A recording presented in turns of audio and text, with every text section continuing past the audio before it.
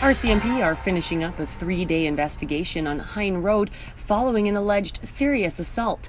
2 men are in custody after an incident that unfolded Monday about 7 p.m.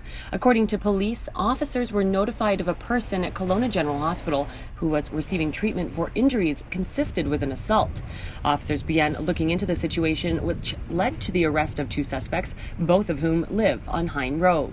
46-year-old Jen Zielinski faces potential assault-related charges, while a second 46-year-old Kelowna man faces potential assault, weapons, and drugs-related charges. Both men remain in custody at this time and appear in court Wednesday.